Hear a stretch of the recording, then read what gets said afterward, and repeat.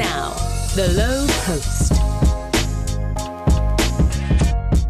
Welcome to the Lowe Post podcast. The trade deadline's over. It looked like it was going to be the great Simone Fontecchio trade deadline of 2024.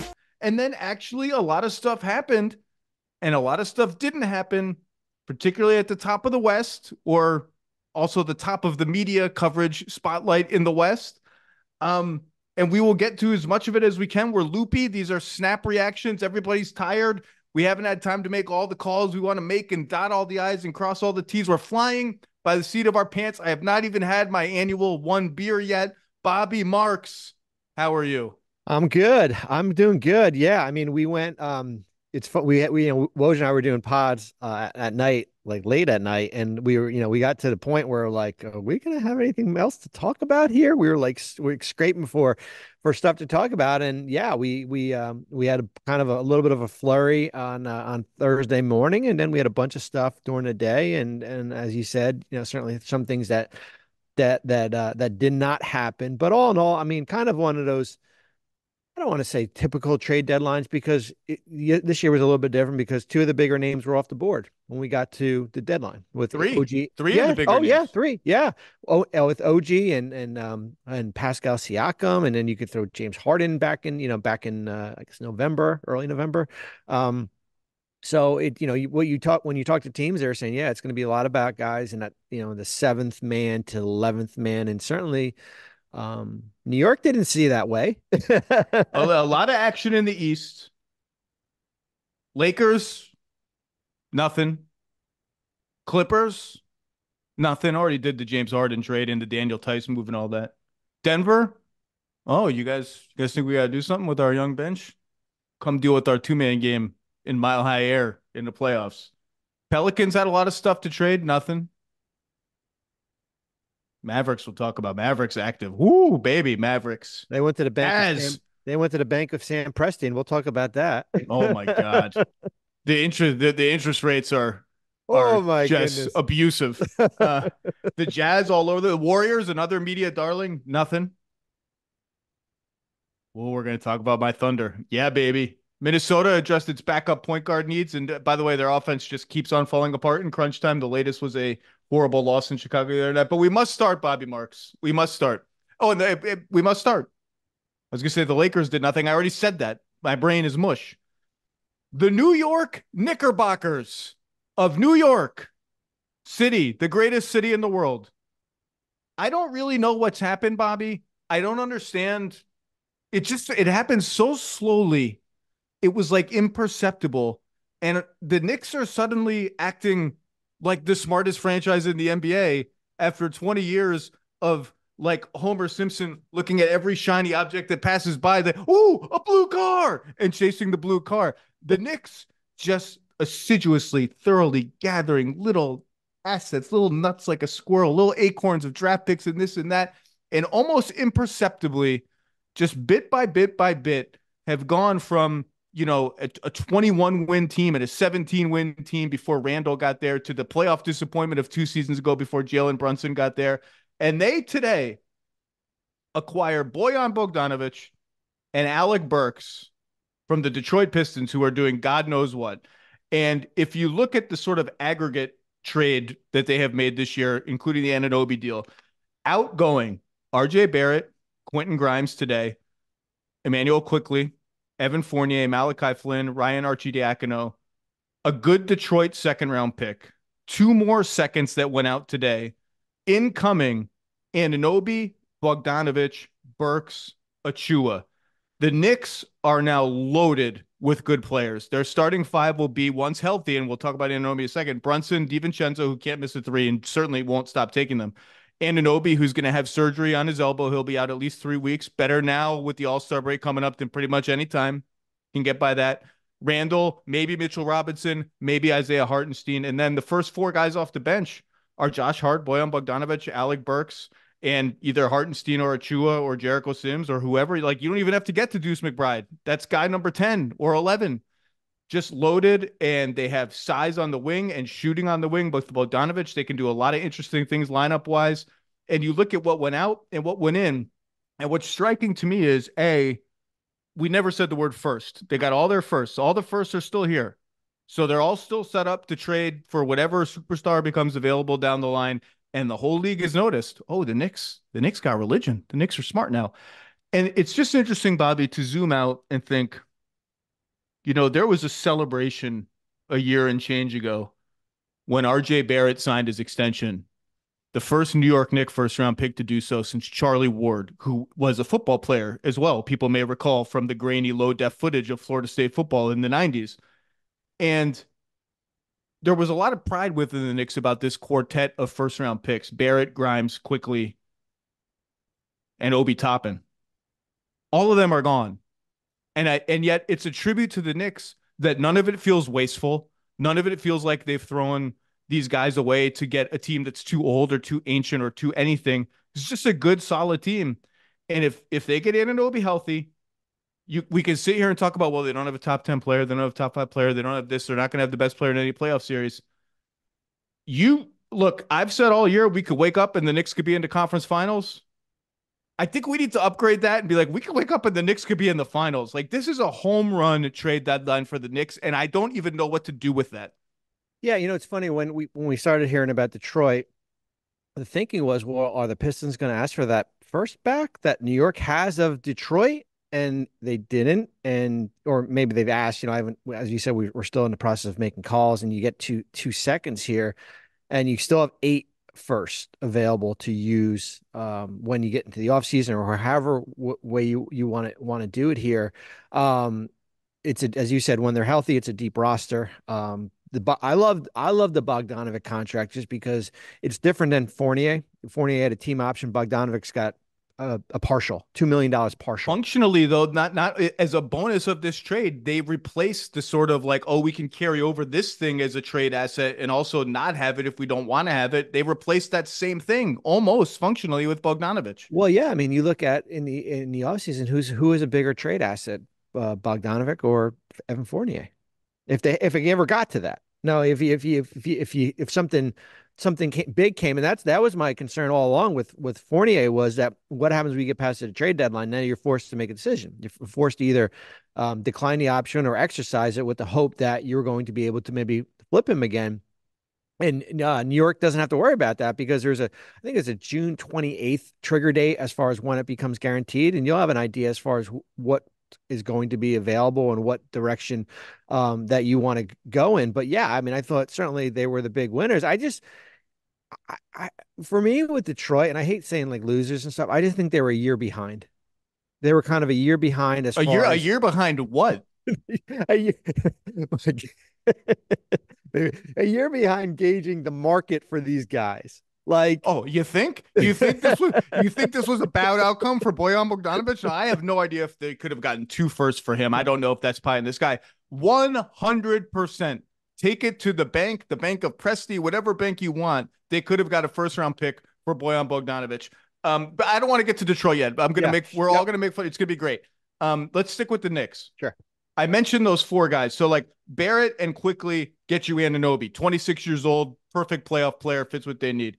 Grimes helps you get this poo-poo platter of good veteran players with shooting skills and ball handling skills to replace Quickly from the Pistons. Toppin has kind of been forgotten about. Got them 2 seconds, but as I tell people, it got them the financial flexibility to re-sign Josh Hart, for whom they traded 1 bad first, like a low first, great trade, and to then sign DiVincenzo for a little bit less than the mid-level. These young guys are gone, but in their place are like prime mid-career guys who fit Brunson and, less importantly, Randall, but still importantly. And it just can't be overstated. Like, what Jalen Brunson has become completely changed the trajectory of this franchise. It changed how the front office had to approach building a team. It changed their aspirations. It changed their timetable. It changed everything. When you got a player this good, and this guy's going to make an all-NBA team as of now, I would think. I think he should have started the All-Star game over Damian Lillard. You have to hit the gas a little bit, even though you have an eye on, well, maybe we can get a player that's quote-unquote better than him via trade somehow. And they've hit the gas, but in a responsible sort of a sustainable way with these mid-career guys. And this team is like, look, Boston's the best team in the East still. Philly's obviously dealing with Embiid. Milwaukee's 1-4 under Doc Rivers. I think they'll find themselves. They got Pat Bev today. We can talk about that later. Cleveland is like 14-1 in its last 15 games. They're awesome. I do think that the challenge of reintegrating Garland and Mobley, who's now shooting and making some threes lately, by the way, will be interesting. This team's good, man. Like this team's just really, really good. And now they're positioned to make real noise in the playoffs if they're healthy. Well, and the trade comes at the perfect time too, because if you've watched them late, and certainly with Randall out and Anunoby, and certainly Brunson sprains his ankle in the Memphis game, man, the minutes were getting high, and it's not Tibbs. I mean we can say, oh, Tibbs is overplaying these guys. It's basically what he has, right? He basically had he had a 7-man rotation that were playing, your starters were playing 35, 36 minutes. So you swab out 4 guys, and Grimes was the only guy out of that group that played of significant minutes. And now you had 2 guys that can play 30 plus minutes for you. I mean, Burks, I think, was shooting 43% in his last 5. He's been on he's been on like terrific, a ridiculous heater. He was terrific Wednesday night against Sacramento. Him and Jaden Ivey were terrific against Sacramento in that win. Bogdanovic's at 41.5, 47 playoff games under his belt. He's been in big moments, certainly with Utah. We drafted him. We drafted him in New Jersey. One of the great stories of when he made me miss my son's daycare graduation because I was doing the trade call in the parking lot of the preschool. It's a sad image. Yeah, I don't owe anything. I'm bad against him though. But you look at 2 quality guys that have come in and as we've talked about, just have the flexibility. And I think the beauty of it, Zach, is that the Eastern Conference is more forgiving than the Western Conference right now. Like where Milwaukee could figure itself out. I know they're, as you said, 1-4, but where are they going? They're going to go from 2 to 3. You're not going from 3 to 7 unless maybe Philly. Of course, we could. Do you think when Robin Lopez got traded, that Thanasis Antetokounmpo was like, is my iron grip on this organization loosening? Am I next? They broke up one set of untouchable brothers. What about me? Oh no. Thanasis, the running joke in the NBA. Who's the most untradeable player in the league? Thanasis Antetokounmpo. He's got the most. Who's got the most power in the NBA, right? But yeah. So listen. At the end of the day, New York did extremely well. They got out in front of with Anunoby in late December. They've reshaped their roster. They've gotten flexibility. They've got draft picks still. They still got a bunch of seconds here, and it gives themselves a chance over the next couple months. Think about their lineup versatility. Like you can play Hart, Anunoby, and Bogdanovic together at the 2, 3, and the 4. When Randall rests and you stagger Brunson for the most part, think about the shooting now you can put around Brunson and a rim runner. If you want to play Randall at center now, if that becomes situationally something that Tibbs would actually do, you're just loaded with wing depth, big wing depth to do it. All the first round picks are still there. I think it's just a home run trade deadline for them. They lose almost nothing in terms of flexibility, nothing meaningful in terms of picks, and they are now a real threat to make the conference finals. And once you're that, Celtics should be favored over them. I bet Milwaukee in the end will figure it out, and because they just have the top end talent, but they have not looked good recently. And I don't know if Pat Bev is the answer to enough questions, but maybe they'd be favored over the Knicks. Probably would, I guess. Cleveland's really good, but the Knicks could make the finals. That's on the table for them. The Knicks could make the finals and have assets to do a lot of stuff in the offseason, and that's a rare place to be. Well, someone will always become available. Somebody will lose in the first round here or second round, and will want out, or a team's going to look to move it to make a deal. I think that the goal is now we've got about 30 games left. You've got to make sure you stay out of that Boston bracket, right? You got to make sure you got to be in that bottom 2, 3 bracket here, and one of the teams, Milwaukee, Cleveland, and New York, are going to be they're going to be in the Boston bracket, right? That's the reality. We kind of see where Philadelphia is going. I think Philadelphia is just, and we'll talk about them in a minute, is just kind of hanging on. Top 6. Hopefully you get the big guy back. But you don't want to fall into that. You don't imagine Philadelphia, Miami playing 7-8. Can you imagine something like that? By the way, I like the Buddy Hield trade for Philly. I think it was a Korkmaz Morris, 3 seconds for Hield. Comes in and fills it. They just need someone to put the ball in the basket right now and shoot lots of threes. They don't shoot enough threes. You can sit here and quibble like, oh, can he play with Maxey defensively? Like, let's put that. They just need to get some baskets now. And by the way, Woj is reporting that the Pacers now are going to waive Furkan Korkmaz. Hats off to Furkan Korkmaz, the longest running unfulfilled trade request by a bit player in the history of the NBA was finally fulfilled and ends with a thud of the Pacers waiving him immediately. I like the Pat Bev trade. I'm the Buddy Hield trade for Philly. My mind is all over the place. Before we get anywhere else, though, let me just pause and talk about the Pistons for a second. Here, I think you can correct me if I'm wrong. I think I have this right. This is the sum total of the Pistons' activity in the last 24 hours, beginning with the acquisition of Simone Fontecchio, who fits right into the Pistons' quote, young core. Simone Fontecchio is 28 years old. Let's dial back the another prospect for the Detroit Pistons. He can shoot. The Pistons have suddenly discovered shooting is a helpful thing to have on your team. So, okay, I think this is it. Incoming, Fontecchio, fine player, one of three Utah rotation players that was traded. Fournier hasn't played in seemingly years. Arcidiacono, whatever. Grimes, I still have hope for Grimes as a support player. He just doesn't do much, but he's fine. Probably a nice bench guy. I believe 4 second-round picks total incoming. 4 seconds. Yep. And then the Troy Brown Jr., Shake Milton, Daniel House, none of whom are really going to be relevant to their team, I don't think. So 4 seconds, you can boil it down if you want to 4 seconds, Grimes and Fontecchio. Outgoing for 4 seconds, Grimes and Fontecchio. Bogdanovich, Burks, a really good second from the Wizards, so net 3 seconds. And then you have Monte Morris, who got traded to the Wolves, Procida, this prospect people like, and Kevin Knox. I just don't really understand what's going on there. Like, I don't see how you just net that much for Bogdanovich and Burks. Fontecchio's fine. Grimes is fine. Like, it's all, those guys are fine. I don't really see any sort of through line connecting any of those transactions. And then the kicker was the release of Killian Hayes. The release. The dude started an NBA game yesterday, number 7 pick in 2021 over Tyrese Halliburton, one of many Pistons draft misses in the top 10 or 12, and we don't need to recount all of them. I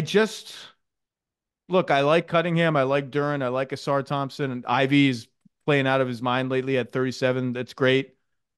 I just don't understand, really what happened with the Pistons. I don't get it. Do you get it? Is there any, am I missing something? No, I don't. And when you talk to, as you do, and as I do, we talked to a lot of teams that you're like, what's Detroit doing?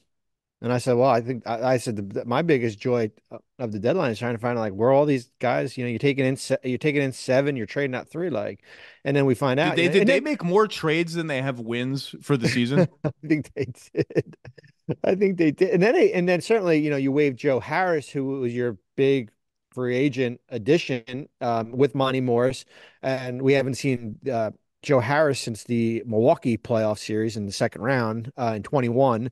And listen, as I said when we were doing the Knicks segment here, they were basically asleep at the wheel, a year ago, and instead of probably getting more value for Bogdanovic in last February here, you get 2 seconds and a young wing, in Quentin Grimes. I don't get it. Don't get the asset, man. I mean, look, if Grimes hits, I don't really know what Grimes hitting looks like. I think a really good outcome would be something like Danny Green, like a 5th starter who defends pretty well and shoots threes, and pretty much that's it. And Grimes can pump and go and keep the offense moving with drives against closeouts here and there. He just hasn't been very active. Fontecchio, I think is a nice player. A lot of teams were kicking around Fontecchio. As soon as Utah got that 2nd-round pick offered for him, which is the Wizards' 2nd-round pick this year, they were like, oh, that's it. We're done. You can have Simone Fontecchio. That pick is better than anything we're going to get for him. Pistons fans better brace themselves for the Tobias Harris pursuit of the summer of 2024 because it's coming. Probably, maybe, probably. Um, any parting Knicks thoughts? Just, I mean, we can sit here and look ahead, but who's going to become available? If this team Yeah, fails, yeah, that they've got a star's bunch of available. Like, I don't really even care. I want to see this team play. no. This is a really good team. I mean, they've got a bunch of roster spots available, and I'm sure they'll explore who becomes available. Probably unlikely. I think Kyle Lowry probably has more Philadelphia kind of written all over him as far as that. But I'm sure Tibbs' favorite, Taj Gibson, they've got a home for him as far as from one of those roster spots here. But no, all in all, a really good day for the Knicks. Let's shift conferences and talk about something that didn't happen, which is that the Lakers did not make any trades. And notably, the Lakers did not trade for DeJounte Murray, and the Atlanta Hawks did not trade DeJounte Murray. So much noise ended up not amounting to anything. Um, I just don't think the Lakers had enough to get Murray. You could package, Austin Reeves was off the table, and I think that's a correct stance by the Lakers. I think anything swapping Austin Reeves for DeJounte Murray is a lateral move that doesn't really make a difference, and so why do it?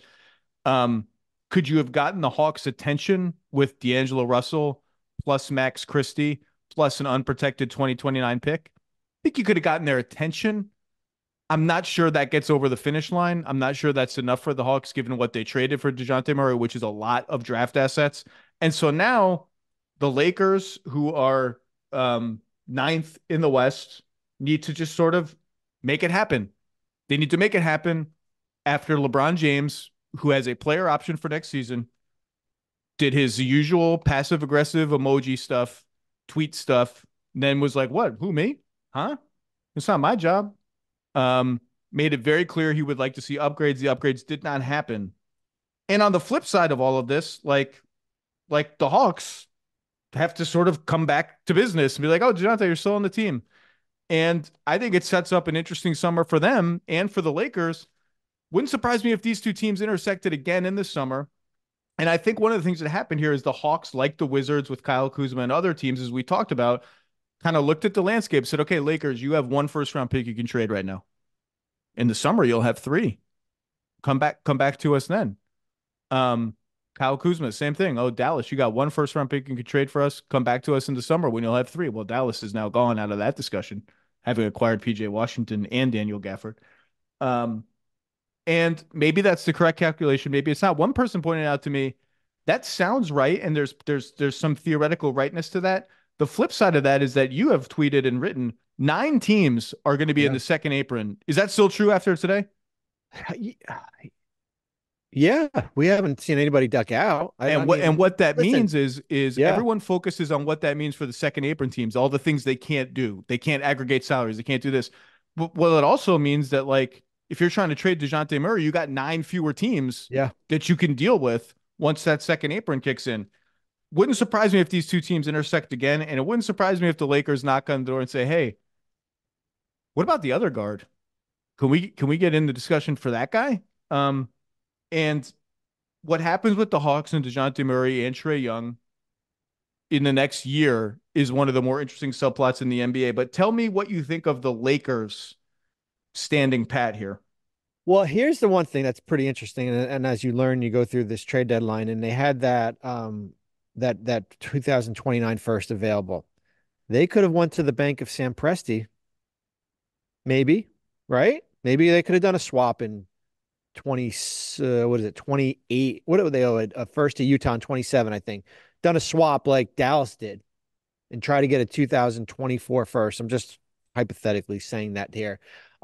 What I thought about the Lakers was that they just didn't have enough. B, they thought maybe it's just kind of smoke and mirrors here, that the play of D'Angelo Russell over the last, whatever it be, 5 to 10 games here, was enough for us to sit pat. Here's one thing where I'm interested about. I've talked to a lot of people. Why didn't the Lakers be a little bit of a seller? And would it have been a bad perception on them? $1.26 million over the luxury tax. Okay. Why don't you move off one of your bigs, Jackson Hayes or Christian Wood or and duck under the tax, and then you don't become a repeater tax anymore from a financial. And I get there's a perception that you're trying to upgrade and then all of a sudden you're trading a guy and now you're below and there's a financial angle there. I get it. But I thought if there wasn't anything that you could do as far as marginally around the edges, why don't you move off that?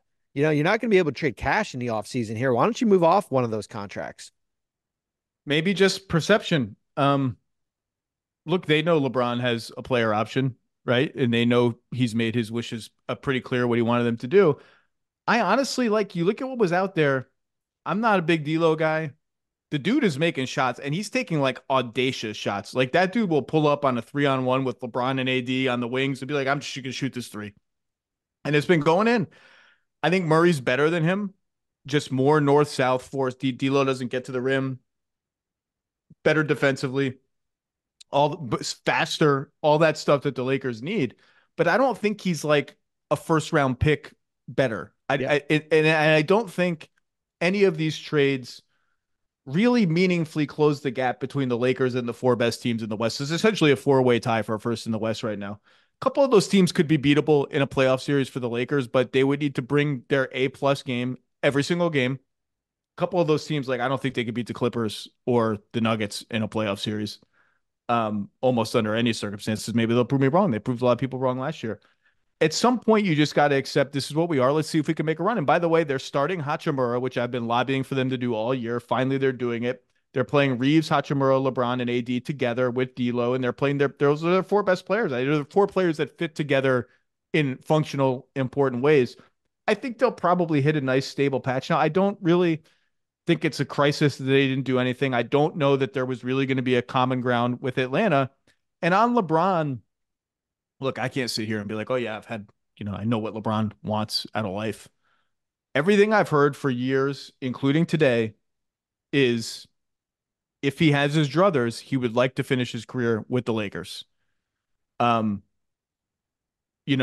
There are pipe dream scenarios out there where like, well, Philly has all this cap space. Could he opt in and ask for a trade to Philly? Like, I haven't heard that those things are real. I think he wants to finish his career a Laker. I think he will probably opt in, as Wendy said. He's really opting out of $51 million.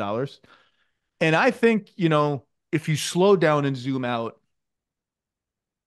winning that title in 2020, I think this whole thing feels different if they don't have that. He came to LA and he got a fourth ring. He got a ring for the Lakers. And if he's able to feel at peace with, like, I might just be on a good team, not a great one, if I stay with the Lakers for the rest of my career, if he's able to feel, and I don't know if he is, I think that title is why. And if you talk to people around him, that title really changes the perception of how maybe everyone feels about what this Lakers run is and could be going forward. But I don't have any strong, I think the Lakers are fine to stand pat. I mean, I know they looked around, they looked everywhere. Yeah, I mean, listen, at the end of the day, they've totally have turned over their roster. I mean, there's only four guys remaining from last December here, and eventually you just kind of run out of things, right? Like, I mean, the Vanderbilt injuries hurts, right? That's going to be like if there's something that's kind of hanging over, who knows when he comes back. That hurts as far as big versatile, big that we saw last year in the playoffs here, and who knows when you get back Gabe Vincent here, and it's like, you know what? We just put away what we have. We'll regroup in the offseason here. And as you said, like there wasn't besides really DeJounte Murray, there wasn't guys out there. Like there wasn't that many high level. It would have cost you. Listen, if you want to go get Kyle Kuzma, it would probably cost you a good one and something else. And that's kind of where, when Dallas, and we'll talk about the Mavericks in a minute, Dallas tried to make a strong play for him. And they didn't have enough. They had enough to get PJ Washington. They didn't have enough to get Kyle Kuzma. And like, you could sit here and say, well, why didn't the Lakers go get like a Royce O'Neal who went to Phoenix for 3 second-round picks? It's a great deal for Phoenix, by the way. People were kind of shitting on the David Roddy deal. Which they did the thing that I joked about. They split up their swap again. They are like Voldemort. They have split their soul so many times. They split up another swap and they got David Roddy. I think I kind of like David Roddy. He just kind of goes around and hits people. He doesn't make jump shots. He needs to make more jump shots. But Royce O'Neal will play for the Suns and gives them another option to play Durant at center. Like, that's a good trade. I just like Phoenix is in a position to make that trade and think this could actually elevate us into the finals conversation, because when we've got these three guys healthy, we've been pretty damn good.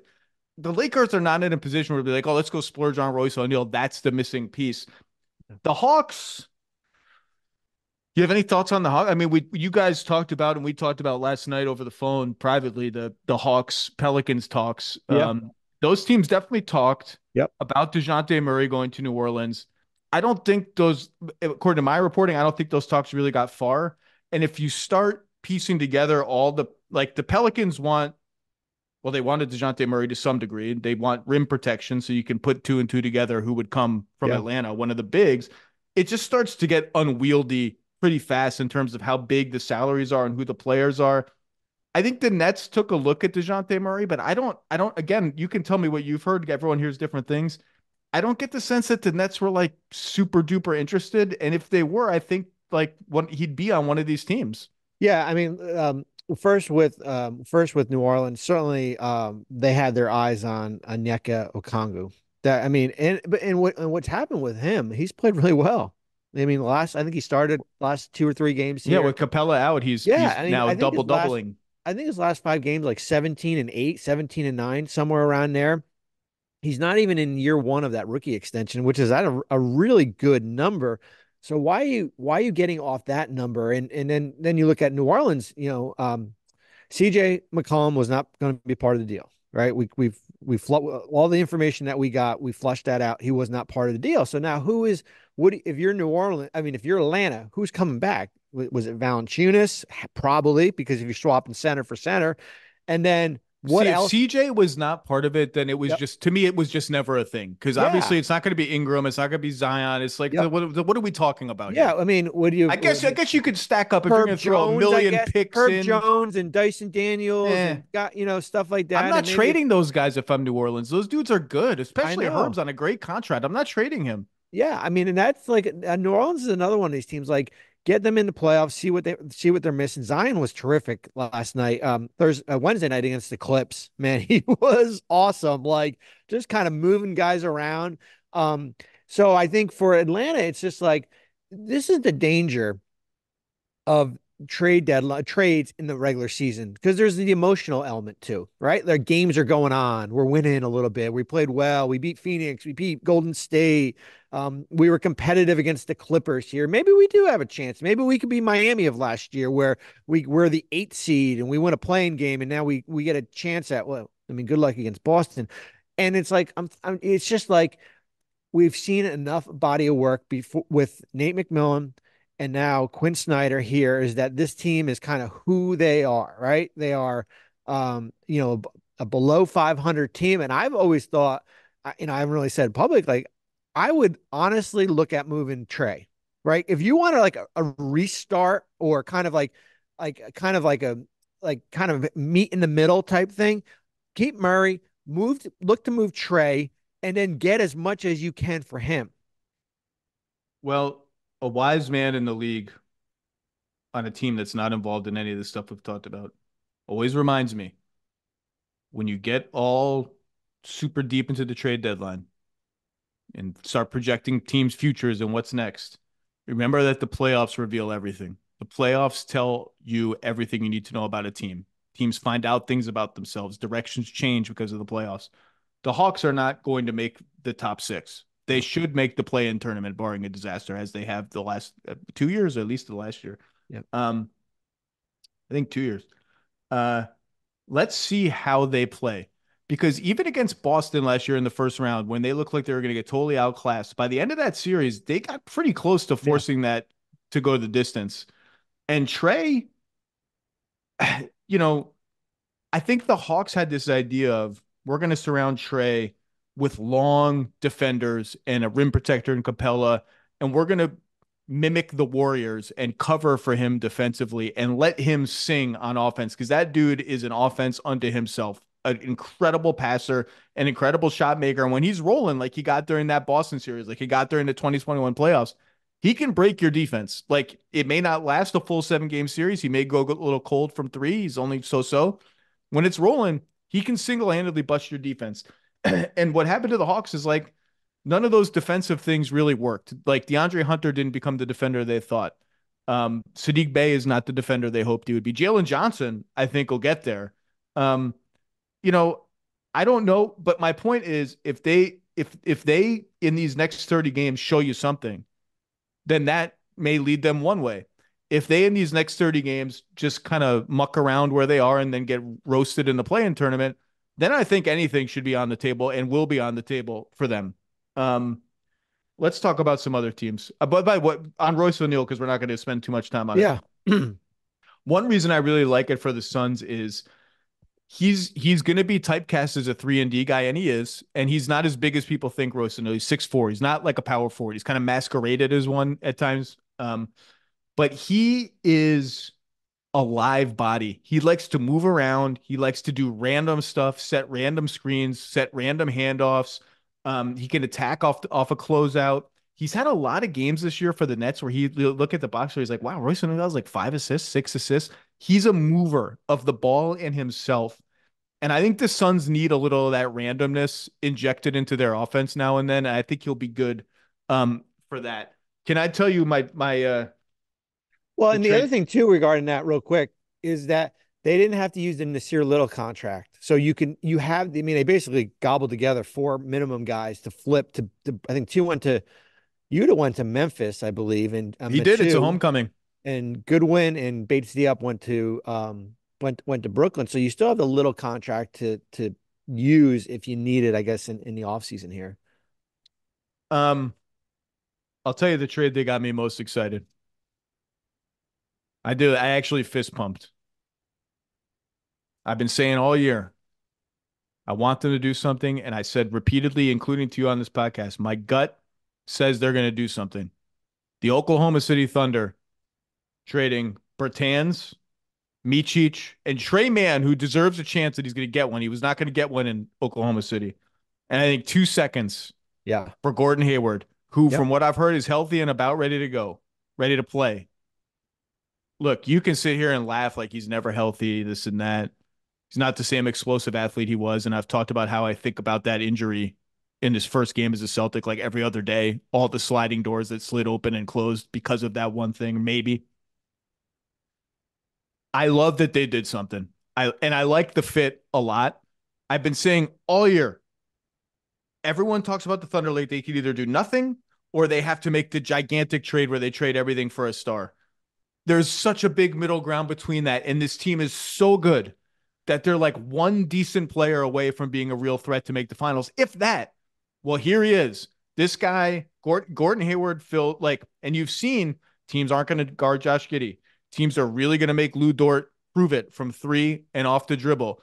And Gordon Hayward, for as far as he's fallen outside the discourse, outside the spotlight, he's a 15, 5-5 guy who moves the ball. He's essentially a 4 now. Like he's big and he can play the 4. He's a 40% plus spot up 3-point shooter. He's a good passer. He knows where to be. He's unselfish. I think he'll plug and play right into this team. And they needed a guy who could come off the bench, but also be good enough to close games for them and have the skill set that just the shooting, playmaking skill set that they've really thrived on. I think he fits like a glove. I think this is an awesome trade. And everyone wanted them to get size, and I get it. Chet's skinny. They're a bad rebounding team. I get it. I think, and people throw out Capella and other rim runner types. I think people underestimate the mileage they've gotten out of playing 5 out, of what that does for Shea's driving lanes, of what that allows them to do playing Giddey and Dort, who are not the most threatening perimeter players, although Dort has shot it well this year. If you introduce a rim runner and say you're now playing 25 minutes a game, that's a sea change to your offense with 30 games left in the season. I think this trade threads the needle, and I think Minnesota on a smaller scale checked a lot of boxes with Monte Morris. But, of the teams at the top of the West, most of them were pretty quiet. The Clippers did their job early in the season with Harden. I think this is a great move for the Thunder. What am I missing?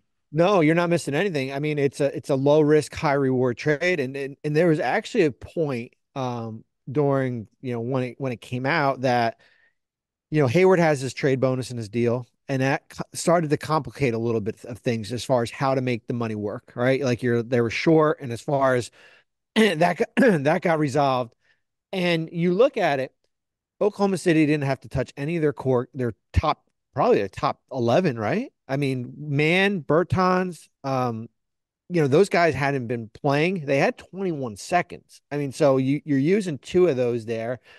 And if Hayward's healthy, it's a high reward type deal. Now, here's the other thing too. Financially, there's a window now. There's a little bit of a window this offseason coming up before you've got to pay Chet, and you got to pay Jalen Williams, and then eventually Shea down the road here.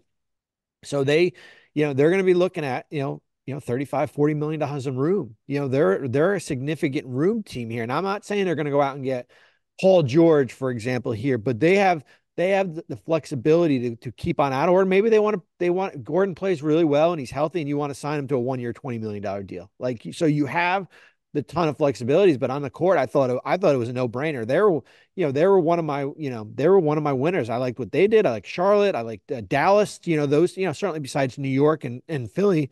But I liked what Oklahoma City was able to do. I think it's a great move. And this roster, these players earned the right to have a real shot in the playoffs to make noise. And I do think they were one guy away from like, okay, now you're not, they weren't maybe even, I mean, the stats say they're not one guy away. I just like beefing up the rotation. I like the skill set that's been added. Shea, right in his prime, deserves a front office to not go all in, but step in a little bit and not be so precious with its picks. And it did that without getting a player that fits, without really coughing up anything of meaning in terms of draft equity. Home run, Thunder are scary. Before we get to Dallas, who had maybe the most interesting trade deadline, let's do a couple of quick hitters. What are the Bulls doing? Oh, do the Bulls know that the trade deadline was happening? Were they like, what is all this stuff going on Twitter? Do you know what is this? It's amazing. When I was writing their offseason guide, I mean, they're not off. Well, that's going to happen soon. Their offseason guide, when I'm writing their trade guide, the last in-season trade they made last trade they made that didn't involve like buying a pick was marketing. Back in 2000, what was that, 21? What did they get for him? They traded Derek Jones Jr. and they got the Portland. They were part of that 3-team deal. They did not get very much for Lauri Markkanen. Let's put it that way. So, and the last regular season trade was the infamous Orlando trade in 2021. So they have not been active during the regular season, but here it is again. Like, you have a great win against Minnesota, and Arturas Karnisovas came out and said, "Yeah, I like how we're playing. We're playing good basketball right now, but you're still, 3 or 4 games under 500. It's like kind of like pick a direction, right? Like pick a direction." And I know lots of it's happened. You had the Alonzo out, Levine out. Caruso's on a great contract. What happens? Maybe DeRozan's going to be a free agent, but the value wasn't. Teams weren't willing to give you a ton for them. And I think what Chicago was looking at, and when you talk to teams, Chicago is trying to emulate what Toronto did when they moved off Anunoby. I've heard the same, and I heard you say that, and it's not how hard that was to pull off there. That's like one in 100 type deals there. Alex Caruso is how old? I would have to look it up. Yeah. He's not OG Anunoby. In terms of his skill set and stature, and he doesn't even have the salary really to bring back a massive two really good players like RJ Barrett and Emmanuel Quickly. DeMar DeRozan certainly he's almost 35 years old. Like, you're just those players. Alex Caruso is a good player. He is not going to get you the same return value in terms of present day players from forget picks. Like, picks they could have gotten. They could have gotten 2 first-round picks for Alex Caruso, I'm pretty sure. In terms of, like, if you want present-day talent, if that's what you want, he's just not going to bring back the same level of that for many reasons. And DeMar DeRozan isn't either. And I just can't believe that we've arrived here with DeMar DeRozan, who's going to hit free agency presumably, and just like what are they? I just don't get it. I don't get it. Yeah. No, I totally get it. And I mean, you weren't going to get the haul back for DeRozan, and especially a guy on an expiring contract here. But here they are. I mean, they're kind of, a little bit of I guess a little bit of a different situation than Atlanta. Atlanta at least has their guys under contract here, so at least you can flip, some of your guys here. I had heard, that they were active trying to move off that Lonzo Ball contract. Ooh. Who had he's got a player option for next year, and who knows if he's going to. But that would have cost attaching something that you only had really the Portland pick here and a future first down the road here. So yeah, I thought Chicago would have been a lot more active here, but the trend is with Arturas in the front office, they're not a team that moves around a lot outside of that 2021 year when they made a bunch of trades there. Well, Caruso, to answer my own question, is turning 30 at the end of the month. And that New York Toronto deal, Anunoby for Barrett quickly, plus some other stuff, that was a very unusual deal. It was very rare to see three good players, 26 and under, exchange like that between one team. It was not a traditional buyer seller kind of deal. It didn't look that way. It's a hard deal to emulate, and it's not emulatable with these Bulls players. And DeRozan, look, maybe they'll thread the needle, but they're in a position right now where they could lose him for nothing. Yeah. Or they could re-sign him to a contract like they did with Vooch that at its best is going to be and at its worst is going to just be something that you're stuck with. Maybe they find a third way and sign and trade him or do something creative, but that's where they are here. And I just don't, their fans are furious. And I just don't get how you can look at Alex Caruso's contract, his age, and the state of your team and turn up your nose at multiple first-round picks potentially for Alex Caruso, if indeed that was on the table. It's funny. We did a Woj YouTube show earlier on Thursday after the show on on the regular show on ESPN. Cassidy was hosting it, and Cassidy was like spitting fire, man. She was so like, "What do we do?" And she's a big Bulls fan. She's just like, "What are we doing here, man? What is going on?" Even Benny the Bull looks a little his little popcorn orgies that he has in the stands. They don't have the same euphoric hedonism to them these days. Okay. What do you think of Pat Beverley to the Bucks? Yeah, I mean, so you look at it like two different ways, right? Why would Philadelphia move it? And I think a big reason why is I think they've got Kyle Lowry lined up as far as if he's bought out of his contract in Charlotte, as far as to replace him. And why would it make sense to have Pat Bev and Kyle together here? I like it from Milwaukee, man. And I know it's not like, Pat Bev from there's you need a little bit of a spitfire there. You need a little bit of a little bit of an edge, a little bit of a rah guy on a team that's, trying to find its way. So I like it for, listen, Milwaukee was really limited as far as what they could do. They had 2 seconds that were available. One was a Portland one that they still have. They had I think the one they traded was in their own in 2027. They weren't moving Bobby Portis for Grant Williams. Right, that was not happening. And they looked around. All the reporting on them trying to get in on Finney-Smith, I think, was accurate. Yep. They were searching around to try to get a first. Well, they tried getting in. They tried getting in on DeJounte Murray. I kept on hearing their name. You talked to a lot of teams. You kept and in your thinking well, how are you gonna unless you're gonna do, I don't know, more swaps and other things and try to do what Phoenix did and swap and go in that direction here, but. I mean, you're really only looking at Portis and Connaughton and, maybe some of those young players there. And look, if you had a wing or a guard who's good at defense and is not a star, I think they probably called you about that. But I heard they called Cleveland about Isaac Okoro and didn't get anywhere. They tried. I think Pat Bev's fine. Pat Bev's good. He's not going to start, I would imagine. And so I just don't know how many minutes he's going to play. He'll help on the bench. He'll help their defensive identity. Are they going to close games with Dame, Beverley, Middleton, Giannis, and Lopez? Or he's going to close over Malik Beasley if they have a lead and they need defense? Maybe. Maybe he's a capable offensive player too. I think for what they had it's a fine deal. It does not really change my opinion of the Bucks in the aggregate too much. No, I mean, I totally agree with you. And I know I think 1-4 here. They've played better defensively here. I think they will eventually figure it out. I mean, they're going to be judged what happens in April and May. They'll be judged. Clippers talked to all the people you think they talked to, including the Nets, about the Nets wings. Royce O'Neal was one of them. I think they circled the wagons for trying to get one more guy. But the obstacle, from what I heard, the obstacles they ran into are, number one, PJ Tucker's $11 million player option for next season, which he's obviously going to pick up, was not an attractive thing. And number two, they have one first-round pick left to trade. Yeah.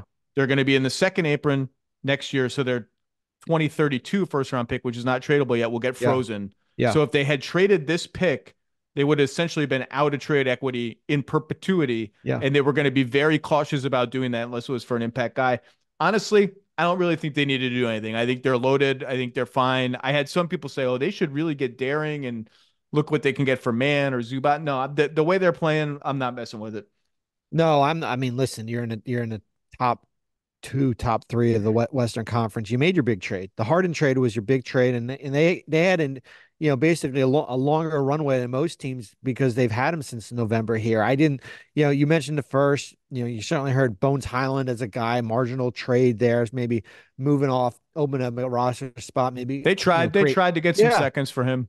Yeah. So I was not surprised, especially as you said, PJ with the second year, likely he's going to pick that up. Hard to find takers, for that contract. It's a little one, but I really liked I like Boston getting Xavier Tillman for 2 second-round picks. I think that really, Xavier Tillman is on my you're just happy they're around guys. Like, oh, you don't play for 2 weeks, you come in, it's like, oh my God, Xavier Tillman had 15 and 8 and played alongside a traditional center and then played center himself. And then when we asked him to switch, he was like pretty good at switching. When we asked him to drop, he was all right at that. Made a little jump hook. Made a corner 3. I know he's shooting like 22%. Just let me have it. Like Xavier Tillman. A little versatility. No harm, no foul. I like that one. I like Jaden Springer too. I mean, listen, you gave up a second for him. And what's going to happen is that it's almost like they stole a little bit of the playbook of what Denver did at the draft this year. They knew their salaries are going to be high. They went out and got a bunch of seconds. They've got a first here. They need these young players on these controllable contracts here. And for a player that's got, I think another year after, he's got this year and the next year, 2, 3 guy can maybe go, he can guard. Some just bench protection as far as with some of your depth there. Trying to think if there's any other ones I want to hit. Philly we talked about Hield. Well, Dallas.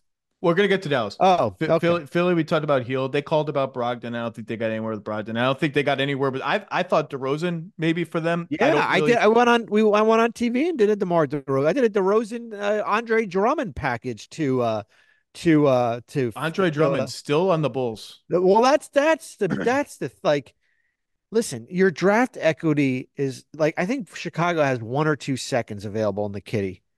Flip the guy you could probably get 2 2s for him. But man, you watched them the other night. They're going Twin Towers to finish games. Him and Vooch. Old school.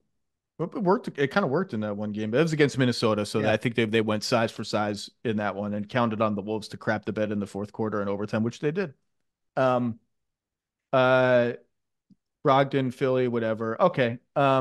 Monty Morris, we talked about that one. Yeah, Toronto, Utah doing. I'm gonna save Toronto, Utah for Kevin Pelton, who's gonna come out of the bullpen pretty soon. Yep. Okay, Dallas wins my award for maybe the most interesting team of the trade deadline. 2 major transactions, although I guess there was a sub transaction in between. We'll go through them. First, they traded Rashawn Holmes, who has a $12 million player option for next season. Yes.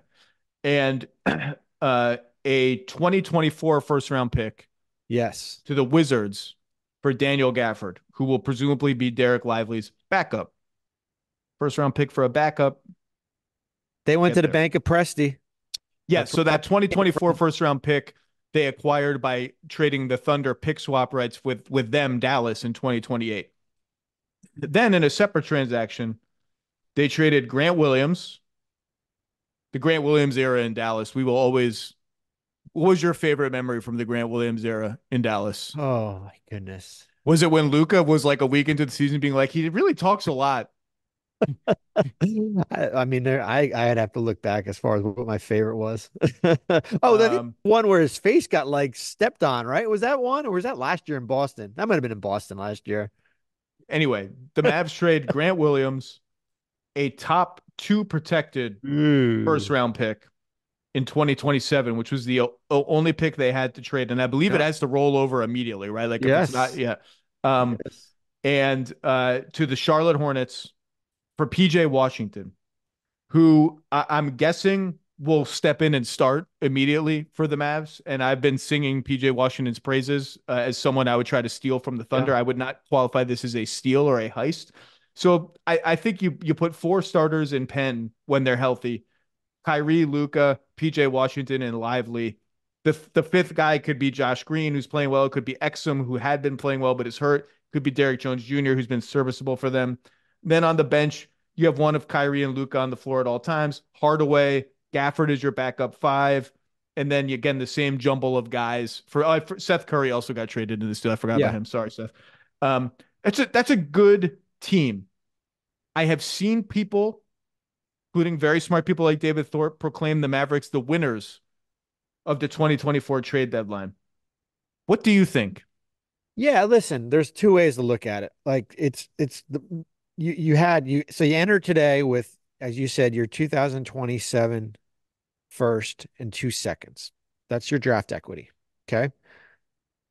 And you were able to turn that around and get that first from OKC in 24 and get what here's my analogy. I look at what Dallas did was, and I'm going to use a baseball analogy. They basically went out and got two middle relievers, guys that can come in the seventh inning, guys Dennis that Cook and Turk Wendell that with the is right. shark Those tooth guys win, necklace. and those guys win games, man. Like they're not the high level. Like they'll come in and strike out. They need lefty, lefty, right? Kind of, Throw you the know. rosin bag, baby. That's how I look at it. Is guys that are not high profile, but just kind of fit as far as what they're doing, as far as Gafford behind Lively, certainly with PJ as far as starting, or maybe have him come off the bench. He's can play multiple positions here. And Jason Kidd said this, and I've worked with Jason.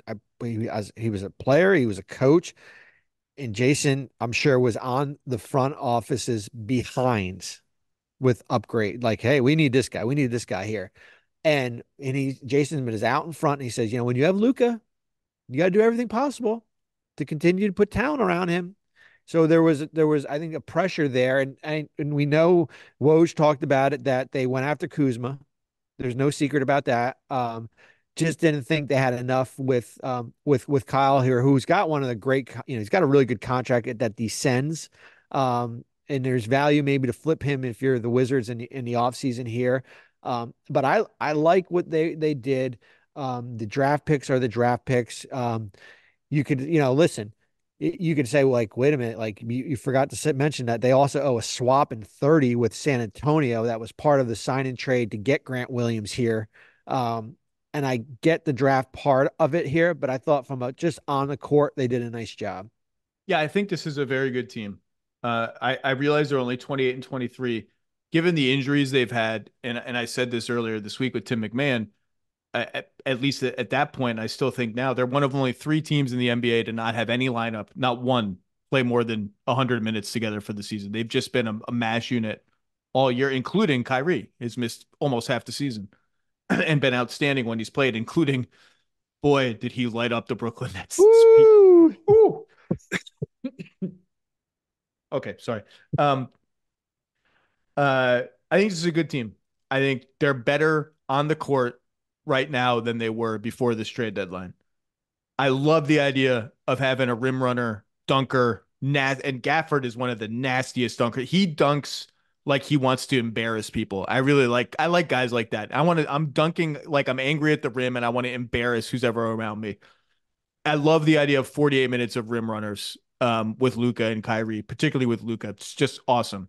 Don't love the idea of a first round pick for a backup who can't play with my starter, but my starter's young. He's a rookie. He's playing like 20, 25 minutes a game, even when he's healthy. Don't mind it. Don't love it. Don't mind it. The PJ Washington one, here's my, again, they're better. It just feels like they're always chasing their tails a little bit. Yeah. And you look at what they've traded, 2028 pick swap, 2030 pick swap with San Antonio, as you mentioned, Yep. to get Grant Williams. So essentially, they traded a 2030 pick swap and a top 2 protected first round pick for PJ Washington. They're already out the 2024 pick for Porzingis. Yep. Still. Yeah, that's top 10 that's gonna highly likely convey. And they traded another first round pick and Dorian Finney-Smith and Spencer Dinwiddie for Kyrie Irving to correct the mistake of letting Jalen Brunson walk in free agency.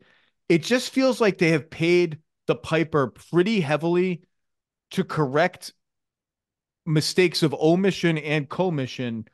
And if you just add it, it looks good on paper. And again, this team is really good. In just terms of cold asset management, it's a lot out the door. Like, that's a lot out the door for the combination of Grant Williams and then, oh, this didn't work, PJ Washington. Credit to them for realizing it wasn't working. I like the Gafford archetype for them. It's just they've kind of been all over the place and given up a lot. And it's like 2 steps forward, a step and a half back, 2 steps forward, a step and a half back. It can always net out well because the top guy is that good and is a terror in the playoffs. I'm not as exuberant about their trade deadline as everybody else is. That's all. Yeah, I mean, well, listen, outside of Luka, what there hasn't been any stability, right? Like they're and I give them credit as far as trying to continually finding the right pieces here, but you can go all the way back from when they traded Porzingis for Dinwiddie in the trade with the Wizards here, I think two or three years ago, maybe. And then you look at what they were able to do, like, so they're continue. So it's like, okay, what happens if this doesn't work now? Is PJ going to be the next trade deadline we're talking? Is he going to be the guy flipped here? And that's the challenge here as far as when you have, we'll have Luka. I had concerns with Dallas when you look at the standings, and there have been some nights where, with Kyrie back, and certainly you get either 2 good wins. Well, I mean, 2 wins over Philly and Brooklyn. They were sitting in 7, and you get maybe the Lakers in the play-in, maybe you lose, then you get maybe Utah, maybe you're getting Golden State, and then you're like basically staring at the lottery again. So I understand that there, and I think it'll be interesting how these guys, Lively's got a lot. Listen, if Daniel Gafford's playing more than Derek Lively, that's a problem, right? But Lively has been in and out because he's been injured. But all in all, I like it for Dallas. Well, Gafford is a good player on a good contract that has 2 more years left on it after this one, so a year longer than Holmes. He's a solid rim protector. He's an okay rebounder and he's a good defensive player. He fits well with what they want to do. PJ Washington is going to have to bring it on defense. Yeah. We can sit here and, quibble about what Grant Williams does or doesn't do. He didn't make enough shots, this and that. He's still a good defense player, not a stopper, not quite the stopper Dallas needed him to be, but a better defense player than PJ Washington. Yeah. And we all know this team's going to be incredible on offense when they're healthy. They need to be competent on defense. And I get they're probably better defensively because of Gafford filling those backup 5 minutes. Be interesting to see what happens to Kleba and Dwight Powell, who just is unkillable. He's still on the Mavs. It'll be interesting to see what happens to those guys. But PJ Washington's going to have to bring it defensively. I think Josh Green has been solid, and that's meaningful. This is a good team. It's a good team.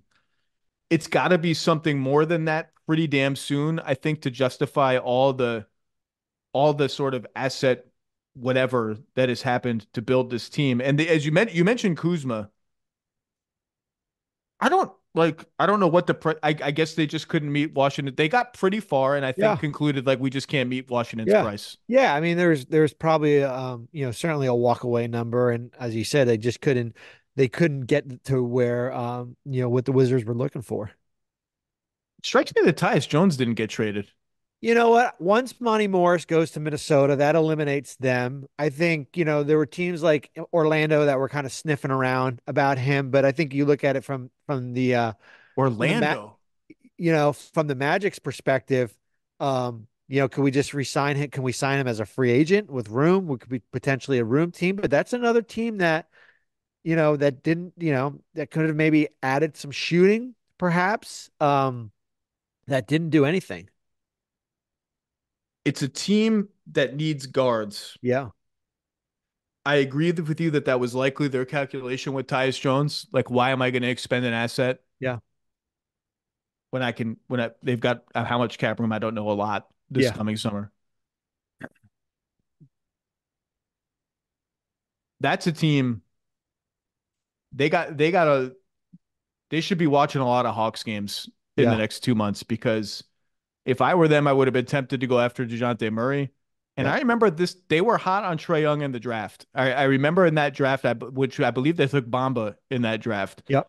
Um, there was talk about them trying to move up to get Trae Young.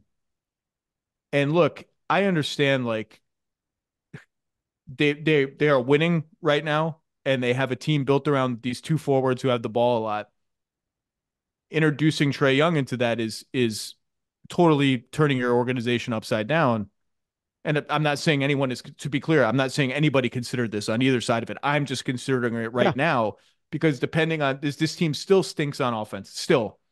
And it's just an idea that if I were them and I got to the offseason, depending on how the rest of the season unfolds, I got to start looking at guards. Like this team's ready to do some stuff, and we just don't have the backcourt play and the shooting to really do enough of it.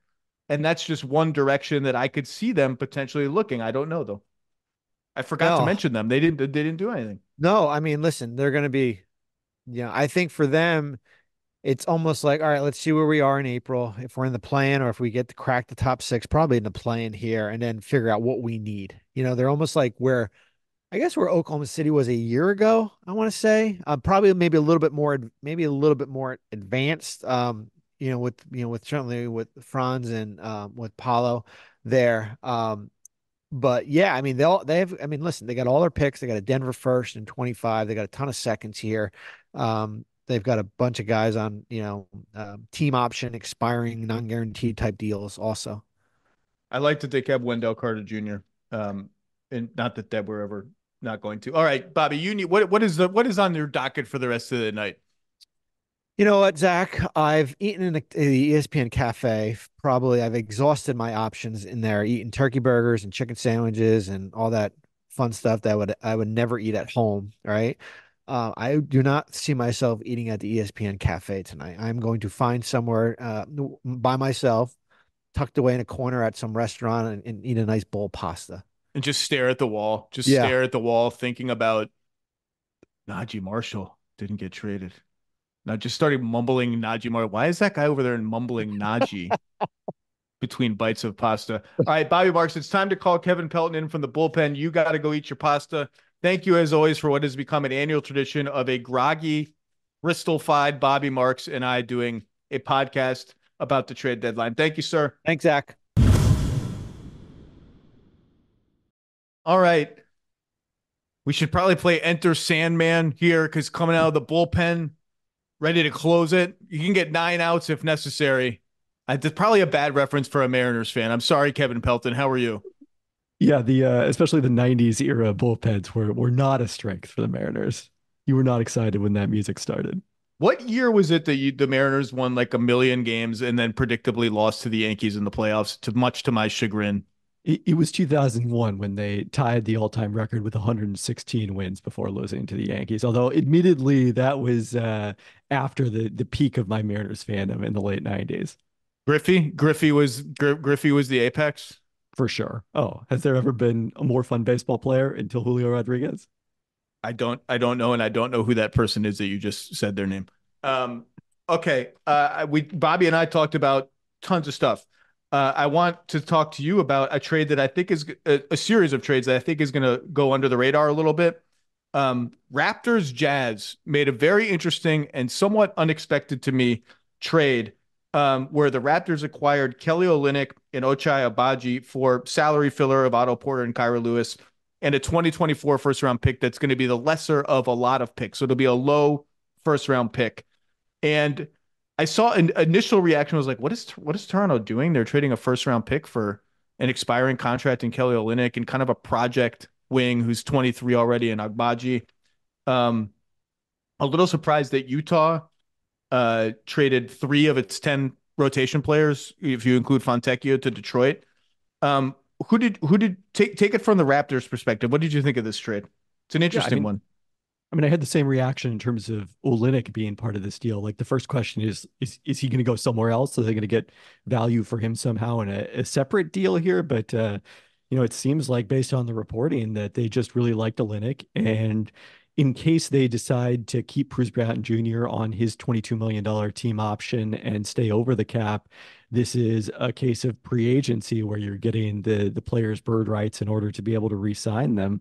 It wasn't where I was expecting Olynyk to go. I don't even know if I was even expecting him to get traded by the Jazz, given that they're very much in the thick of the play-in conversation. And it's an interesting set of moves that we'll talk about from their standpoint. But yeah, I mean, I think it's a late first in a draft that no one is all that excited about. You're getting a guy who was a higher first round pick a year ago in Agbaji. I think a lot of his value has diminished this season. He hasn't shot the ball particularly well. I've never been huge on Agbaji. He didn't come out super well in my draft projections, so I'm not terribly surprised. But he doesn't really dribble, which is a thing that matters. You better shoot and play defense at like A to A+ levels if that's going to be the case. And look, he's young; he hasn't done either of those things. But I think that's worth a shot. Right. Anyway, continue. I'm sorry. Yeah, I mean, like if you would have a year ago said, "Hey, you're trading a late first round pick for Ochai Agbaji on his own," I think people would have seen that as a pretty reasonable deal, given that Agbaji played pretty well the back half of his rookie season after, he got more of an opportunity when Utah sold off at last year's deadline. This year, his value is not quite as high, but still a first round pick in a late draft to get that plus Olynyk's bird rights. I mean, I understand it. I don't think it's a move I necessarily would have made, but it's not unreasonable. I think I actually like it better for Toronto than I do for Utah. And that's not to say I don't like it for Utah, because I said 3 days ago, if they get offered a bad first, a late first for Kelly Olynyk, I think they have to do that. And they did that. They just threw Agbaji in too. So they paid a little bit more than I thought for the same equivalent pick. I think Agbaji is fine to take a look at. The Raptors already have 3 picks in this coming draft. So I think they were like, we don't need all these picks. And I think Olynyk is good. And having a shooting big man and a playmaking big man is just a handy thing to have around for a young team that needs both of those things, frankly. And I think he can play with Pirtle too. I mean, he's shown in Utah he can kind of be a little malleable positionally. I kind of and I don't think like a lot of these centers, he's expiring. I don't think like there's going to be a huge bidding war for Kelly Olynyk. I think if the Raptors want to re-sign him and operate as an over-the-cap team, like keeping Bruce Brown, whatever, I don't think they're going to end up paying him an amount that is going to hamstring them. I kind of like it. Utah's perspective, it's an interesting trade deadline for Utah. Let's take their 2 deals in tandem. Out go Simone Fontecchio, Kelly Olynyk, and Ochai Agbaji. Fontecchio is the starter and the only true wing almost on the whole team. I guess Agbaji is, but he's the 10th guy, and sometimes his minutes get squeezed. Those are 3 of the 10 guys that were playing for them. In come the 2024 first that we talked about, which is who is it? Oklahoma City. It's Oklahoma City or the Clippers, right? So it's going to be a bad first. So I believe it is the now I've lost track of which one it is. I think it's the worst of all of these, or it's the second. Yeah, it's the worst of all of these, because Indiana had that, then went to Toronto in the Siakam deal, and now coming here. It's very confusing because now the second worst of those got traded and ended up in Dallas. Anyway, so Fontecchio, Olynyk, Agbaji out in this 25+ first round pick. The Wizards' second round pick, which would be a good pick. This Procida prospect who people seem to like, who's in Europe, and I may be mispronouncing his name because I've never seen him play. And obviously they've opened up minutes for Taylor Hendricks. Will be interesting. They were never interested in Bruce Brown. That was never a thing.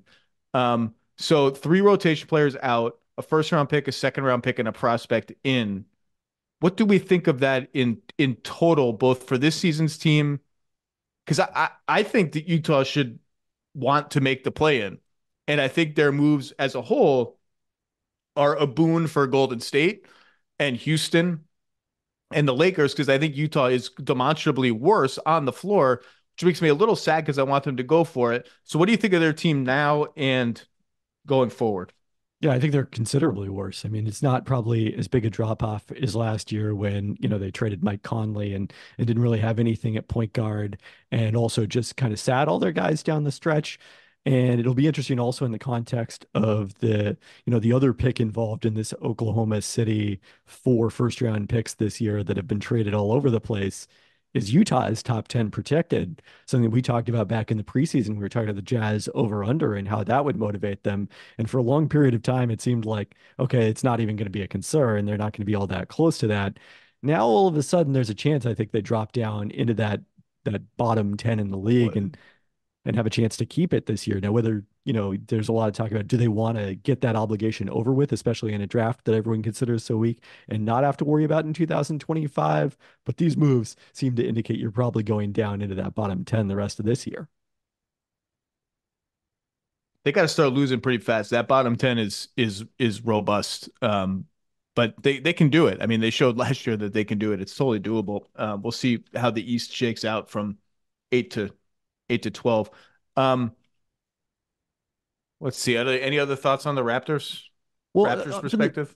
From the Jazz, I think the other thing I'd say is one of the strategies I thought they might take is kind of a mixed strategy. So much of this focus is on, well, which teams are going to add and which teams are going to subtract. And it doesn't always have to be one or the other. Toronto now is an example of that. They're a team that has subtracted with Pascal Siakam and OG Anunoby and then added. Well, and by the way, one of the first round pick they traded in this deal is one of the 3 they received from Indiana in the Siakam deal. So you can kind of wrap all those together. Correct. And they've also got the protected pick issue where they do not seem to be worrying about the top 6 protection on the pick that they have sent to San Antonio. So they then would probably end up with only 1 first round pick from Indiana in this year's draft if they lose their own and after trading this one. But, I thought that maybe it'd be a case where if we get a lot of value for Olynyk or we get a lot of value for Jordan Clarkson, let's make those moves, but maybe we backfill them and pick up someone younger.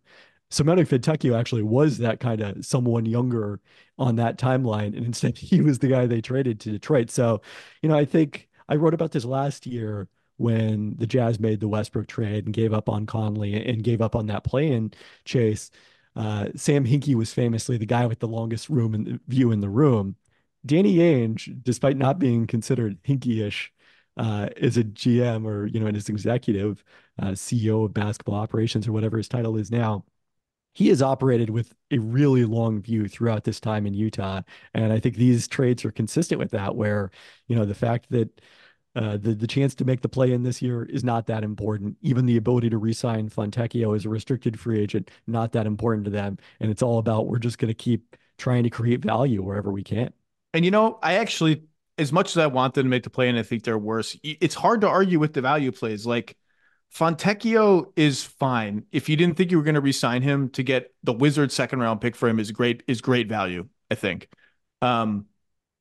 If you've concluded Agbaji just isn't going to happen and you've got Keontae George and you like Sexton and you like Clarkson, maybe there just aren't going to be minutes for him and it's a sunk cost and you go with it. It really comes down to Olynyk, and they did get a first. And so they got more stuff to trade, more stuff to do. Just this season, I'm even curious how they fill these minutes, particularly the Fontecchio minutes, because if you're going to play Markkanen now at the 3 more, that he's going to have to play with Kessler and Collins some, and that may screw up your spacing a little bit. I'm just interested to see how they fill this all. Maybe Hendricks is the solution to some of that problem, and I've liked what I've seen from him. I actually think that both teams did fine from a value perspective. It struck me as strange both ways first, but I kind of like it for both.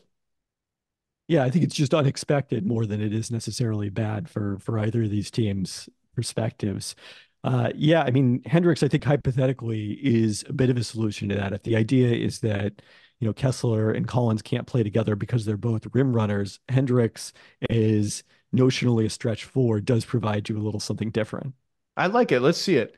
What did you think of the Warriors doing nothing other than trading Corey Joseph?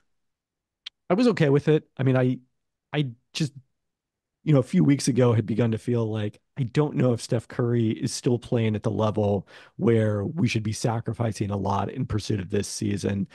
As Woj has explained recently, it seems like their thinking is, look, the most important thing that we can do to get back to playing at a high level is to get Andrew Wiggins and Klay Thompson to where they were in the 2021 title run. And, I think there's a better chance of that with Wiggins, given his age, than there is with Klay. But, I think that's realistic. And then the other thing is, Kuminga playing so well, you don't want to part with him. I'm still very high on Moses Moody, although he's had a tough time carving out playing time, just because of the fact that Brandon Pajemski has jumped him in the pecking order of young prospects with the Warriors. But I wouldn't have given up any of those young prospects. I wouldn't have wanted to give away draft picks in pursuit of this season. It would have to be something that really made me clearly better this season and next season to do that. I mean, the Chris Paul question is the one that's still hanging out there.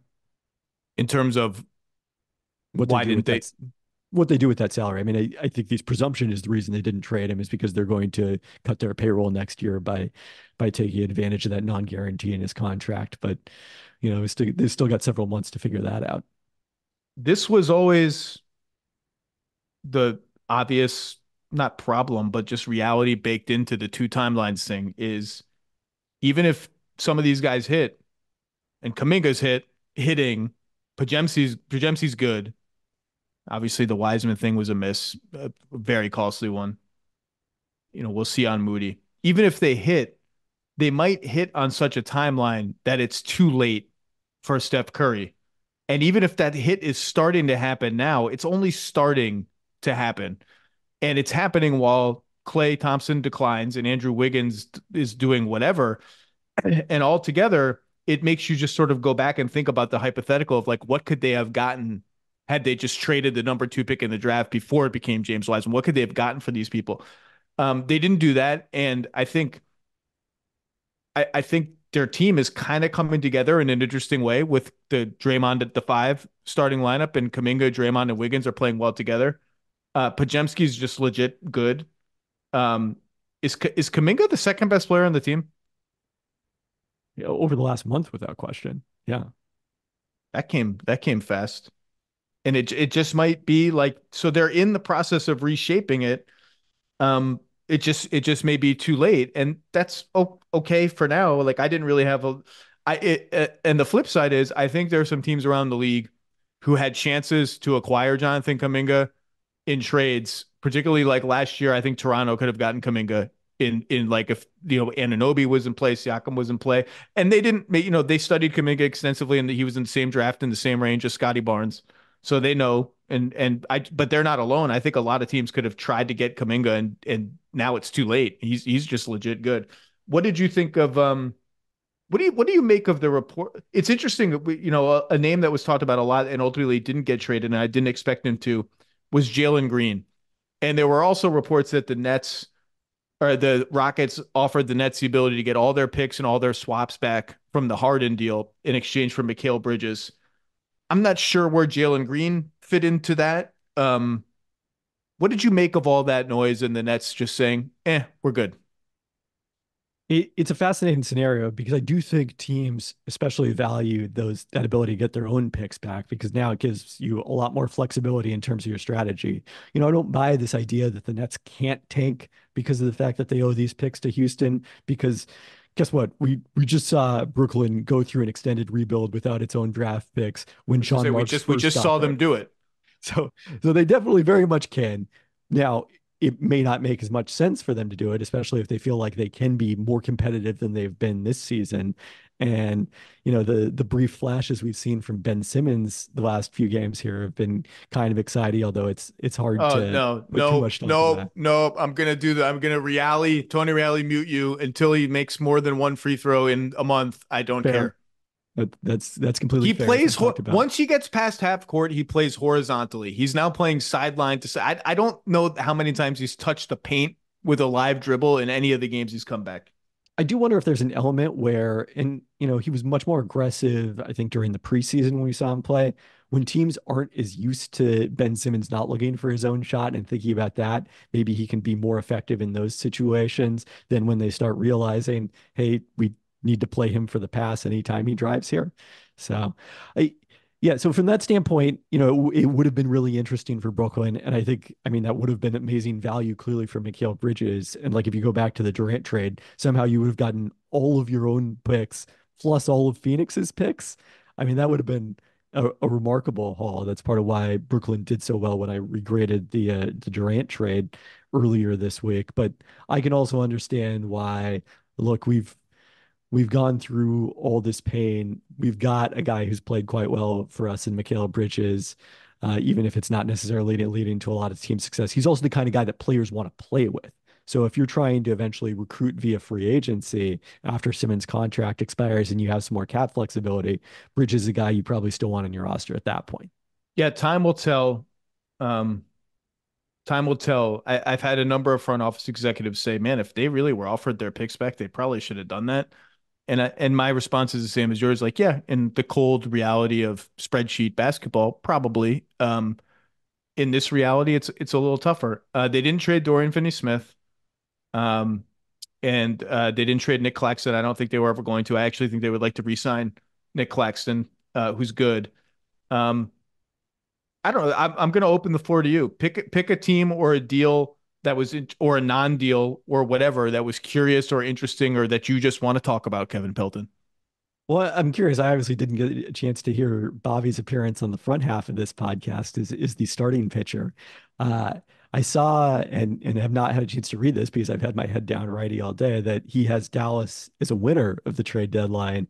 And that's interesting because I think particularly from a long-term perspective, I find them a loser in terms of, now they have given up control of all their possible drafts starting in 2027.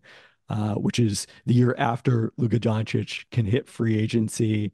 And look, that's one thing if it's a Milwaukee Bucks situation and it's we're willing to trade all these picks for Drew Holiday the first time and then Damian Lillard the second time, because we know that that's going to convince Giannis Antetokounmpo to sign an extension with us. He's going to be with us through this run. These aren't going to be very good draft picks.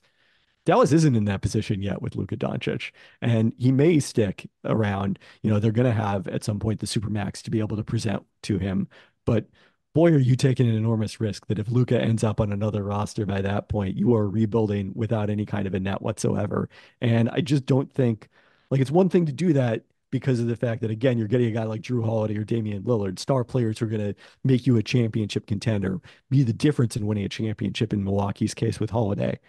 PJ Washington is not, to me, that guy. I was a little closer to you than to Bobby on the Mavericks. I think I use the phrase chasing their tail a lot on a lot of these, like throw more picks at problems, which is fine. They've just made A, they know Luka better than we do, and B, they may conclude that as long as we have Luka and Kyrie, we're not as far as the record would suggest we are from being in that top tier conversation. I do think they're better today on the court than they were yesterday, but I have the same kind of concerns you do. It's a lot to give up, and I'm not sure defensively. The Gafford thing will help the backline defense, but it'll be interesting to see if they can really get a boost defensively. You mentioned Milwaukee. What do you think of Milwaukee right now? I think they're fascinating, first off, because, the whole idea when Adrian Griffin came in was, well, why is he doing all this, wild trapping and pressure? And, Brook Lopez is up at the level of the screen. Like, we know that drop coverage with Brook Lopez works, and they went back to that pretty quickly. And now here comes Doc Rivers replacing Adrian Griffin. And all of a sudden they're trapping all over the place. Brook Lopez has not necessarily been on the court for all of this. The other night he was out due to personal reasons, and the comeback they had, I can't remember how involved he was against Dallas, but it is fascinating to see the coaches keep doing this with Milwaukee to try to do the thing that they haven't been good at, but maybe to their detriment. And what I would say is what we have seen the last few games that's maybe different from early in the season is, besides the low hanging fruit of transition defense, it's also like Now they're actually forcing turnovers, particularly against Luka when they were trapping him. It's one thing to trap and not force turnovers. Like that's definitely a worse defense than the drop coverage. If you can force a lot of turnovers, it can be a better defensive style. What do you think of Pat Beverley there? Remember the clip of Pat Beverley and Marcus Morris jumping all over themselves, laughing at Damian Lillard missing free throws in the bubble? It definitely appeared on Twitter. I mean, I also remember Patrick Beverley getting pretty quickly excised by the Clippers after they added Kawhi Leonard and Paul George because of the conflict between those two styles. And it's fascinating given that Doc Rivers was still overseeing that last season of it, so that's a tie as well. I think he is an upgrade for them. I never really quite got when people thought that Cameron Payne was a big pickup for their depth. After the Lillard trade, he just wasn't that effective last season, which is why, Phoenix and San Antonio, two teams that both needed point guards, chose to move on from him this offseason. So I do think it helps them. And I'm probably higher on Patrick Beverley than, even a lot of people in the analytics community. Our buddy Seth Partnow. I do think what he does defensively is more than just show. I think it translates to better defense, and that, the other aspect of it is just having somebody giving that kind of visible effort will be a nice thing on this Milwaukee team where that defensive effort has not been as strong this season as in past years. And he does guard up pretty well. We've seen him guard Durant, and he gets into his stomach and his chest and is annoying. So I could see him closing games over Malik Beasley, maybe if they need defense. I'm not sure about Middleton. I think he's too important to their team. And that'll hurt their offense a little bit, but everything is a trade-off. Their perimeter defense is so bad. And like I was watching their game against Utah the other day when Utah outscored them by 27 points in the fourth quarter. I mean, they were like double teaming Jordan Clarkson at the elbow because they knew that he's going to blow by Malik Beasley, he's going to blow by Damian Lillard, he's going to break our defense. And they were like, Jordan Clarkson was like, oh, this is what you're doing. This is easy. I'll just throw pass after pass after pass and we'll rain threes on you. And so I think given what they had, it is a pretty good move. They just, they fired their coach. They did their little dance, the little conga line that they did that night. And they're 1-4 since. Their defense doesn't really show many signs of improving. And, they need to start clicking a little bit. Like the playoffs are not that far away, and we just haven't seen a version of this team yet that gives you a ton of faith that they have a really long run in them. I think as long as they have Dame and Giannis, they have an upside of championship. Like they can make a really long run. But I'm starting to get the point where it's like I kind of would like to see like demonstrable 3 straight weeks of just like, oh, this team's really good right now. Absolutely. I mean, look, they have had a lot of change this season, but we're more than halfway into the season. That they've had a lot of runway. Chris Middleton has been in the lineup more regularly. Like, the excuses that have been out there, those kind of got used up, which is why I think they decided to make the coaching change when they did. And now they've got kind of this new explanation of we're trying new things under Doc Rivers. But this is the danger of making a coaching change mid-season is you just don't have that much time. Were you as high on the Knicks and what they did today as everybody else? I haven't gotten a chance to read. Oh, no, I did. You gave them an A. You gave the Knicks an A. Absolutely. They were atop my list of winners from today. I mean, I think the biggest question is once OG Anunoby comes back from this surgery that he's undergoing and Julius Randle is back, like, can they find enough minutes to keep Bojan Bogdanovic happy? Because they're that deep. Like that's pretty incredible given that they've also kind of upgraded in terms of high-end talent within this season by making the Anunoby trade. I think there's a lot to like. And then, down the road, the fact that they've still retained all their first-round picks, they've got Bogdanovic's non-guarantee next year that they'll surely guarantee is matching salary in a trade if a star comes available. I think they've done tremendously well. You go back over you think about the last, I guess, going back to the 2022 offseason when they signed Brunson and the quality of talent that they've added in that span. Brunson at the offseason, Hart at last year's trade deadline, Dante DiVincenzo this offseason, who, think about all the teams that could have offered Dante DiVincenzo their non-taxpayer mid-level exception and how much better he would be for them. I mean, obviously, Gabe Vincent, unfortunately, we haven't even got a chance to see with the Lakers because of his injury, but imagine Dante DiVincenzo with the Lakers, the way that he's shooting it right now. and then Anunoby, Bogdanovich, and Burks so far this season.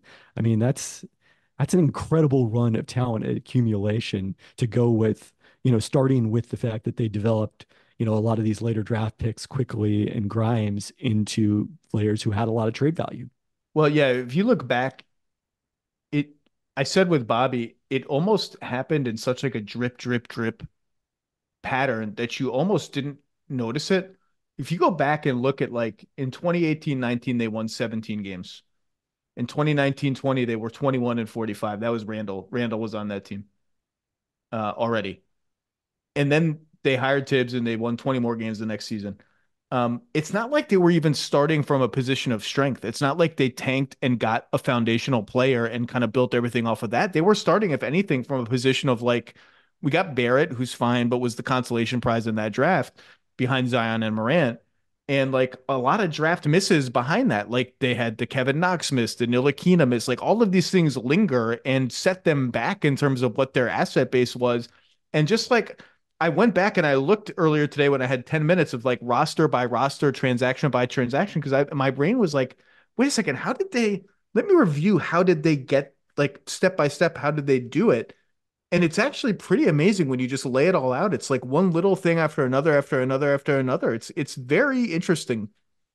One of my philosophies on trading is that people think trading in the NBA is like one red paper clip, where it's just like, I'm going to trade from, this thing that isn't worth very much to a star player.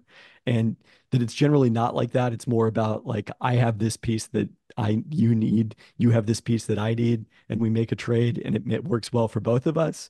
But the Knicks have sort of one red paper clipped a lot of things over the past 2.5 years here. Before we go, just give me your quick thoughts on the Lakers standing pat and not trading for DeJounte Murray, and the Hawks not trading for DeJounte Murray. I hit this with Bobby a little bit, but I'm interested to hear your thoughts.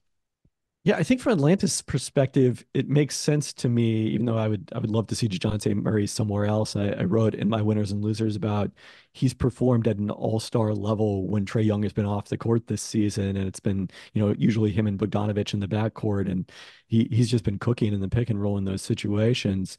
But I think when you look at the Lakers, I understand the decision not to make a move now. I don't think that there was one move that was going to be good enough to get them into the top 4 in the West, because of the fact that, that's just such a higher bar than it was last year when the path really opened up for them out of the play-in tournament in a way that I don't think it will this year with, the Clippers and Nuggets as teams that project as very strong playoff teams. And, people are going to be more skeptical of Minnesota and Oklahoma City because of their lack of experience. But I don't think that, those teams are going to be easy fodder if you match up with them in a first-round series whatsoever. No way. So, no way. So given all that, I totally understand not throwing kind of bad money after good, or good money after bad, I guess is the expression. I don't know, money after money. By give you away one of your rare draft picks right now. And then now you will have the 3 draft picks come draft night that you can put into a trade. Now, the downside of that is, as I wrote about in the winners and losers, you also have LeBron by draft night 2 days away from a player option decision. And there's going to be a lot of looming pressure, especially if the playoffs do not go well this year, on we have to do something, make a move now to upgrade dramatically. And who would be, I'd be pretty excited about being the Atlanta Hawks on draft night if that's really the situation, because all of a sudden maybe I'm able to leverage even more out of the Lakers than I was asking for now. And the Lakers are not projected to be a second apron team next year, correct? Not even, I don't think even close. Yeah, I mean they're not all that close to that right now, and I don't think their payroll goes up dramatically. So they'll have flexibility to do what they want. Interesting thoughts, Kevin Pelton. You probably have more writing to do. I have some writing to do. My brain is mush, and I'm hungry, and I'm going to eat. And waiting in my fridge is a big 24-ounce single beer that I will be drinking in several hours and just luxuriating in. I can't wait. It's a wonderful annual tradition, and I look forward. We'll have you back on soon, because now we get to see how all these things start. The next couple of nights of NBA basketball are not awesome, but after that, we start to see new players and new places. We'll break it all down. Kevin Pelton, go read. We got trade grades. We got winners and losers. The machine is up and running. Thank you, sir. Thanks for having me.